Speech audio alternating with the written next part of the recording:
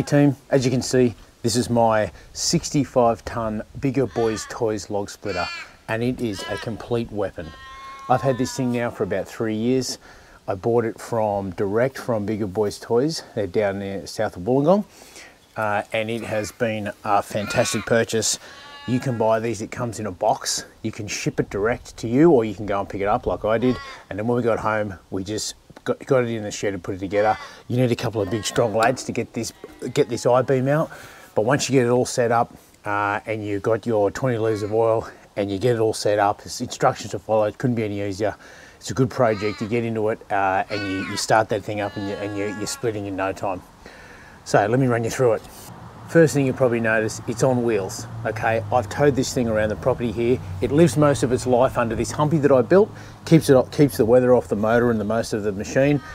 It keeps the sun off me when I'm splitting in the summer, and it also keeps the rain and everything off. I sometimes often split in the rain when I've got nothing to do, and it allows me to stand under here and split and just chuck the timber out to the side. So being able to tow this thing around, fantastic. It's running this 420cc Jiangdong engine from China.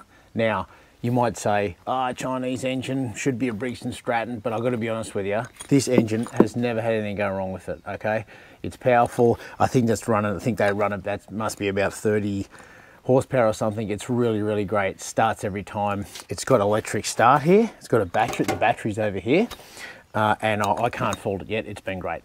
Tip for your log splitter, like every other small engine you own, when you're going to lay it up for a while and not use it, run it, turn the fuel off and let it run out of fuel. That will drain all the fuel out of the carby, and you'll lower the risk of gunking that up over when it sits and the fuel evaporating, and you won't be able to start it when you come back to it. Better still, get in under here under the carby and drain the fuel out of the bowl. This thing has a crazy wedge on it, okay? It's got a really sharp start to the wedge. I have not been able to mark this or ding it, and I have put some stuff through this thing like you wouldn't believe. 300-400-year-old hardwood trees that we got out of the bush, and then it goes into a bigger wedge. Okay, I've found this can go through just about anything. It's also got a 2-stage hydraulic pump, which is excellent. You see at end of the log, it starts to work hard, and then bang, she's straight through just about anything you can give it. The stroke ends about this is a 600mm stroke cylinder, and it ends up being about 150mm short of the foot here, and that's fine. What I do is if I'm splitting something that's not quite splitting apart the whole way, might be some stuff that's dry, timber that's dry and it's really sticking together, I just get blocks of timber here or another piece of split timber and put it in the back here. So this is just enough, so it leaves about 30-40mm for the wedge to come, because you don't want to go hard up. That allows me to put the timber in, and it comes through and the wedge really splits right to the end and they just fall apart. It's got this guard here which I really like. It allows me to, I lean up against it and it protects me here, which is great. Now I'm left-handed, but it doesn't seem to bother me too much, okay? And then it's also got this plate on the side here.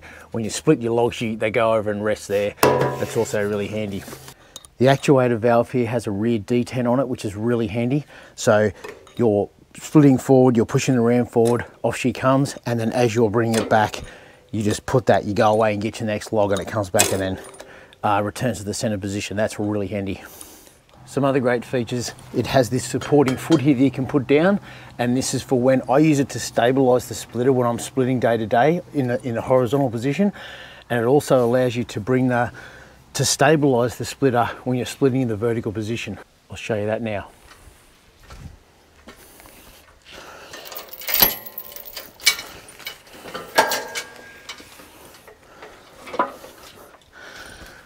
And there you have it. Ready to split in the vertical position. You can split like this all day. We've rolled some stuff under here that we needed the tractor and the bucket to roll them under, so it just doesn't give up.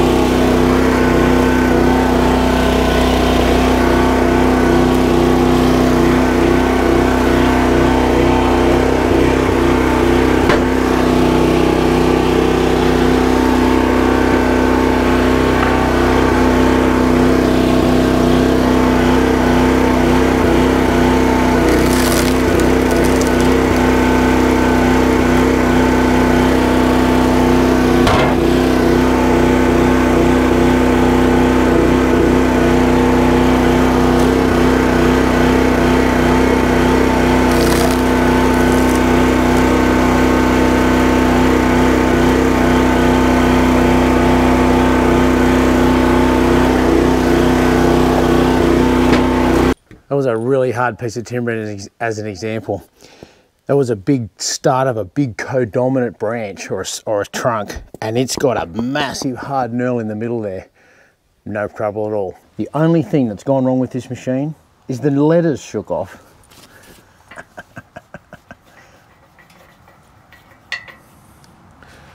I don't know where that other bee is, in the ground here somewhere.